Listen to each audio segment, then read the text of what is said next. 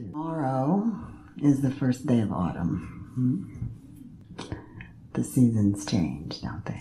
You can already feel it. You can feel it in the air. The nights are cooler. The leaves are falling. The squirrels seem busier than usual. Usually, up on Moon Mountain where I have a place, the deer are very skinny by this time of year, but they seem to be a little bit fatter this year. I don't know why. Maybe they found more of my plants to eat. I don't know. But it is a time of change, a time of transition. And for those of you who know, my husband died last month. So it is indeed a time of transition for myself as well. And yet, birth and death are not separate from life. Life includes birth and death, every single moment, birth and death. Where are the thoughts that you thought last night? They're gone. Where is the pain that you had 3 months ago? I hope it's gone. It may not be. Each moment arising and disappearing, each thought arising and disappearing, each season arising and disappearing, each life arising and disappearing in appearance. So I thought that maybe a good thing to share with you, some of you are familiar indeed, I'm sure, with this part of Ecclesiastes from the Bible, but it seemed appropriate today especially. To everything there is a season, and a time to every purpose under the heaven. A time to be born, and a time to die. A time to plant, and a time to pluck up what is planted. A time to kill, and a time to heal. A time to break down, and a time to build up. A time to weep, and a time to laugh. A time to mourn, and a time to dance. A time to cast away stones, and a time to gather stones together.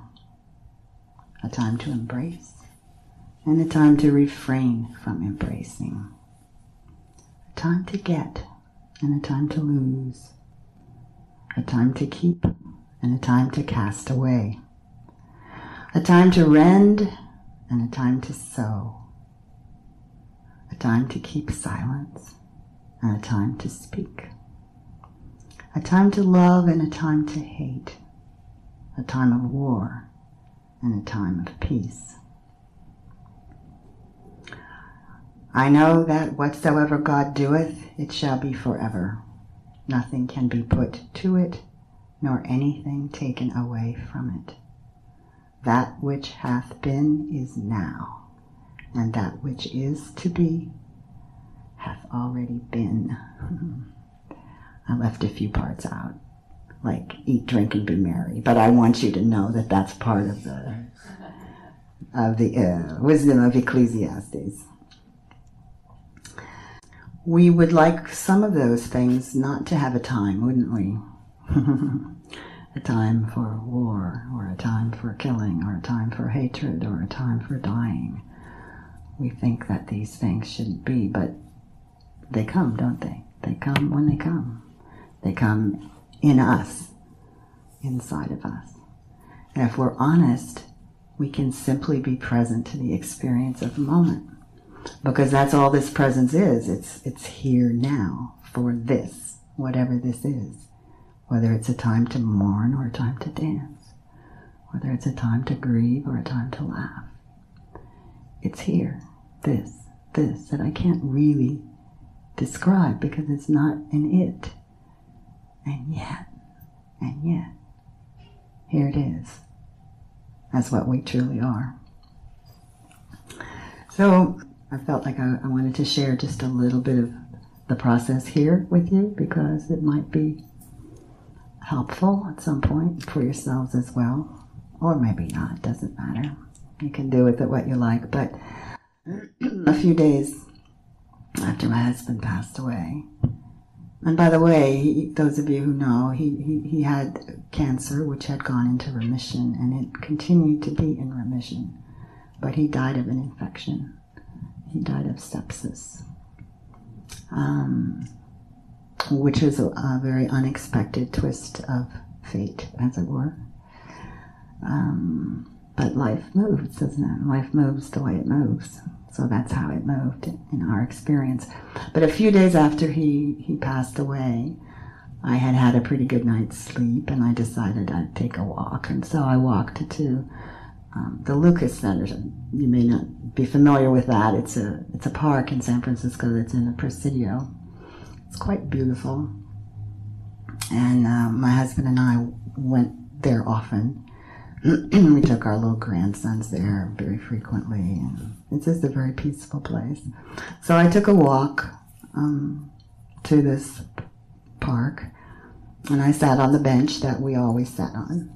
And I hadn't expected, I think those of you who dealt with a death know you don't necessarily know when grief will come upon you. So I sat on the bench, and I had a very strong, deep wave of grief sitting on that bench alone. But in the tears, very quickly, there was a sense of not being alone, that I had such a strong sense of his presence sitting next to me on this bench. And then a hummingbird came, just doing this incredible dance of I don't even know how to explain it. It was a dance. It was like high and low and around and very close. And it was as if that hummingbird was somehow a medium. It felt like a messenger from the infinite, actually, from the infinite that has no birth, no death. And it through, this may sound strange, but it was the experience through the medium of this hummingbird. It was as though my husband and I had a lovely conversation about karma and what we were playing out in this life, and sort of an understanding from a very deep level. And the hummingbird was very present, and then after a while it went away. And so I was sitting there for a while, and I had the feeling like, maybe, it's kind of time to get on with my day. So I didn't really want to leave, but, there was that sense of, well, it's probably time. So I said, okay, if it's time to leave, let me see the hummingbird. Right away, the hummingbird's right there. So I said, okay, I'll get up. I started walking toward the gate, toward the sidewalk where I would have walked home. And then as I was walking that direction, the hummingbird came again, as if to beckon me another direction. So I said, okay. I turned around and I went the other way, toward what in the Lucas Center is the Yoda fountain. Now you guys may or may not know the Yoda fountain, but it's a beautiful rendering of Yoda from Star Wars. And this is the Lucas Center, so it's where a lot of the film was, But at any rate, so there's this fountain, the Yoda fountain. And so the hummingbird, seemed to lead me right there. So I sat down, and then the hummingbird disappeared. So I'm sitting there, it's quite lovely. And then I said to the universe, okay, Spirit, if you're really here, show me the hummingbird. And then what happened was not something that hadn't happened before, or not something I didn't know, but this was an experience where, you have insights or you have realizations, but then there are these moments where they just go all the way through. So what happened when I said, show me the hummingbird, was this. Now you see me in the Yoda fountain. Now you see me as the water. Now you see me as the olive trees. Now you see me as the flowers. In other words, Spirit, which is everywhere, is where we are, all of us, whether we're in form or whether formless spirit has returned, has returned itself to itself completely. And as soon as, it was like, I realized that this, I wouldn't call it a demand, but this expectation that the hummingbird appear, it has to look like this. Don't we all have those moments? Okay, if this is really true, it needs to look like this, except that it doesn't always, does it? So as soon as that, kind of just went through from my tip to the toes, boom. The minute I kind of just got that on this very deep, visceral level, there was a hummingbird right there drinking from the fountain, drinking water from the fountain. Yeah, isn't it incredible? And it was not the first time such an experience has happened since he's passed, but it just kind of is the felt sense, like spirit is so palpable. If we have eyes to see, an open heart, it's right here, isn't it? It's right here. It's nowhere else. Spirit is right here. It's what we are through and through. It's what life is through and through and through. And when you know that you are that, you also see that everything and everyone and every moment is that, no matter what. No matter what. Birth is the appearance of that. Death is the supposed disappearance of form, and yet it's just transformation. It's just transformation. Everything is constantly transforming. If you take a walk in the woods, half of the woods is dead matter, quote, dead matter, right? Leaves that have fallen, organisms that are eating the logs that have fallen, and so forth.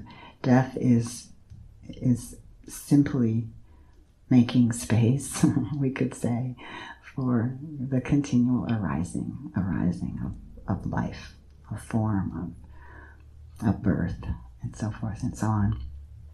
So there's one other thing I will read to you. I'm going to put my little pink thing away, but this wasn't, I didn't write this immediately after that experience, but sometime later I did write this that I wanted to share with you all. It's just called On the Death of My Husband. My husband has transformed himself. He is not gone, but comes now as the fountain flowing, as bubbles in the stream, the great vast ocean, graceful olive trees and sturdy oaks.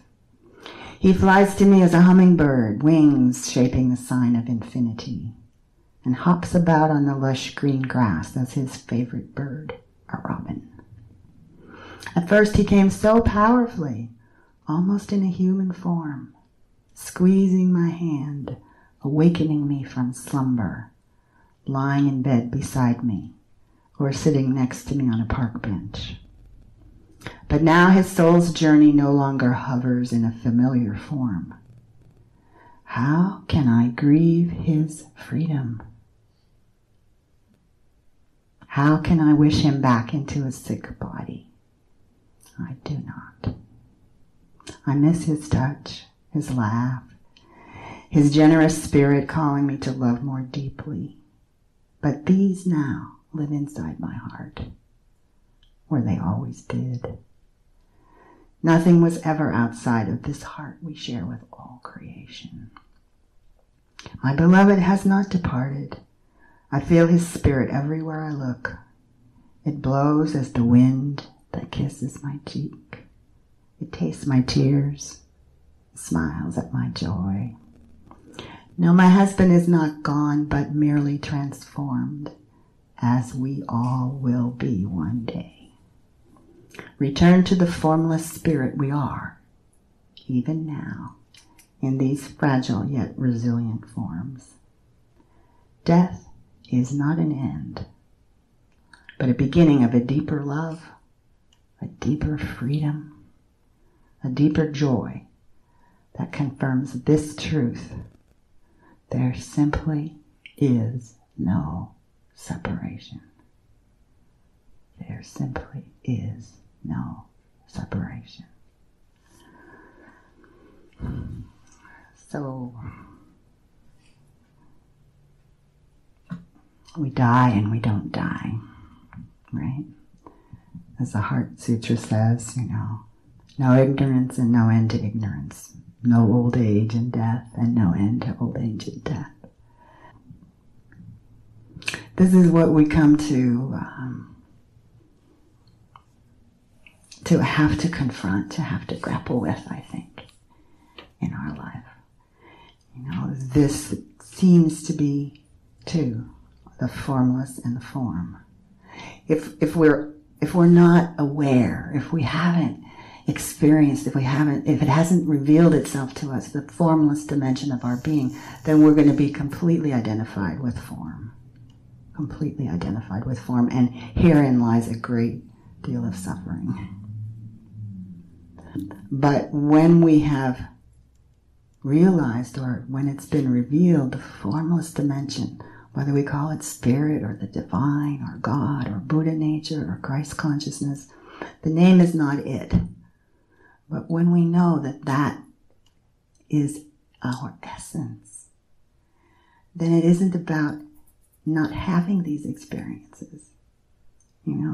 These experiences of form, of this relative world, of so-called birth and so-called death.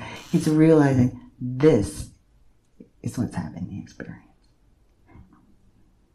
Not something separate. This. The inquiry that I come back to frequently from Ramana and others, of course. Who am I? What am I? See, when you go deeply into that question, you don't get an intellectual answer. You come to, I don't know. That's the beginning of wisdom. Because this is an I don't know. This mystery is I don't know. This mystery can't be put into a box. It can't be limited by our words and our concepts, and even our scriptures. It can't be limited by anything the mind creates or thinks it understands. But when we know that form and formless simply are not two. This is our non-dual nature. But let's don't use the term. Feel it, sense it. Not two. Not two. Not two. We think before we know that our freedom will lie when all of this somehow gets resolved, right? When there are no longer any neurotic tendencies, when there's no longer this or that, when everything is resolved in, a tight and neat little box, we've taken care of all this, then maybe. But you see, this is here, not judging, just expressing itself as you, as this moment, as this feeling, as this thought, as this confusion, as this clarity, as this moment the mind thinks is beautiful, as this moment the mind thinks is ugly. It just is here, present. And there's a clarity and a luminosity to what we truly are. It's constantly revealing itself. We don't have to go somewhere else. It reveals itself always, always, always. It's not hidden. It's not hidden. But we have to have eyes to see that that's the case. Not someone telling us. So I always would invite you to have your own experience and to be true to your own experience and to really stay in integrity with your own experience. So many people on the so-called spiritual journey are trying to match up their experiences with what they've read about or what they've heard about or what they think someone else's experience is or was or should be. Trying to be like Jesus or the Buddha or Ramana or whoever you hold up to be separate from yourself. But nothing separate from yourself. This that's awake in you, in me. It holds the whole thing. It is the whole thing. Your body is vast. It's not confined here. Anything you see, you can be. And I really, really appreciated, Norris, your poetry as always. But the depth of realization of no control. What arises in us when our bodies begin to fail. What arises in us when we begin to grok that maybe this ego we thought was a self really doesn't have the control it imagined it did.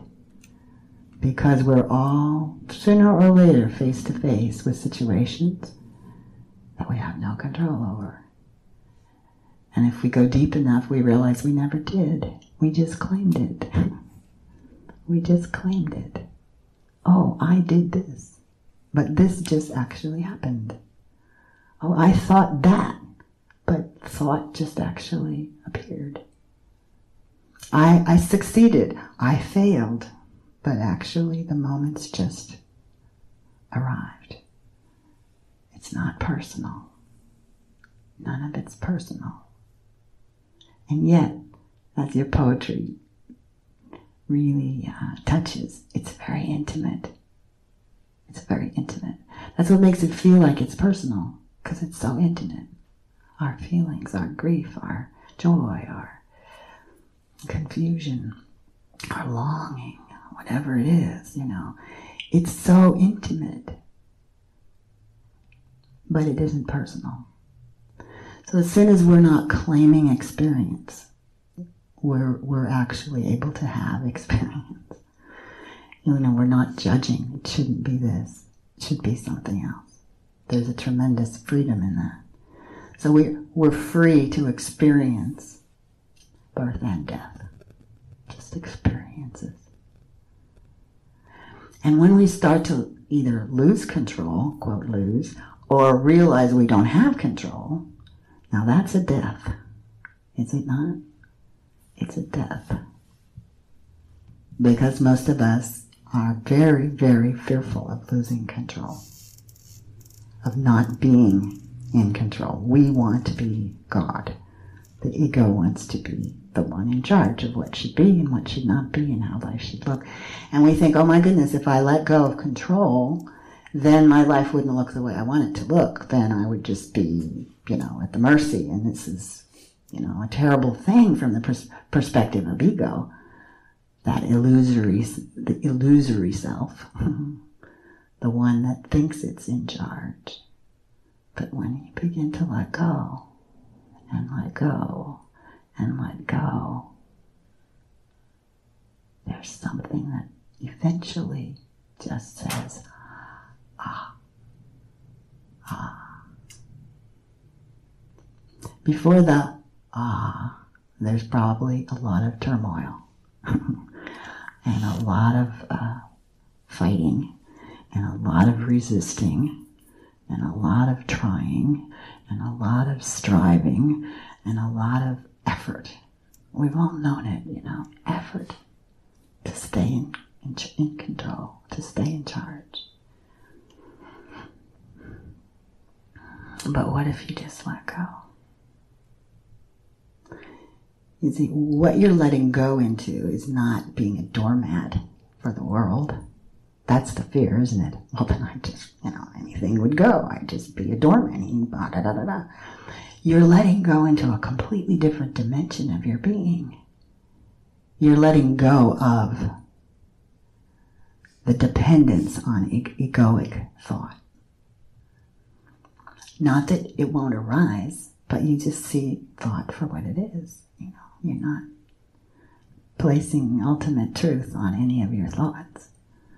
So, this letting go, the name of the whole so-called spiritual game is surrender. It's ultimately a failure to maintain separation. And part of it is not fun from the ego's perspective. part of it feels like something's being burned up, something's being cleared away. It's like, whatever is in the way of our freedom gets to be brought right up into the surface. It just, truth just puts our face right in it. Wherever we're working. You see, that's why to stay in integrity with your experience, to stay, in truth about what actually is going on, what actually is the place where, we all know what those places are. Now, if we don't judge them, we can get curious where we're right up against something that we're resisting. If we don't say, I shouldn't be resisting, we get interested in, what is this? What is this? What's the belief here? What am I pushing up against so hard? And it just feels exhausting. What is it? Get interested. Don't judge it, just get interested. Because as soon as we put the light of awareness anywhere, things begin to reveal themselves in deeper ways, in more useful ways, actually. So the holding on of control, or we could say personal will, is something that the personal will is not going to be able to get rid of. Being as though that's the very thing that's saying, I want to get rid of personal will. That's the paradox of that one. And yet, we don't know how to let go. But there's a time that you're just ready. You've had enough. You've had enough fight. You've had enough conflict. It doesn't mean that life gets easy necessarily. It might get more challenging. But it will be challenging in a different way. In a way that sees that everything is moving in its own flow. And you are part of that flow. It's happening through you. That flow is happening through you. And so you begin to see that decision making is not nearly as difficult as you thought it was at one point. It's more like staying attuned to how life wants to move as you, because you are that life. You are life. You are life. So how does it want to go left? Does it want to go right? Does it want to stop? We have a sense, if we stop now and then and just tune in, we have a sense. You have wisdom. We all have wisdom. We don't need to go somewhere else for it. It's right here within you.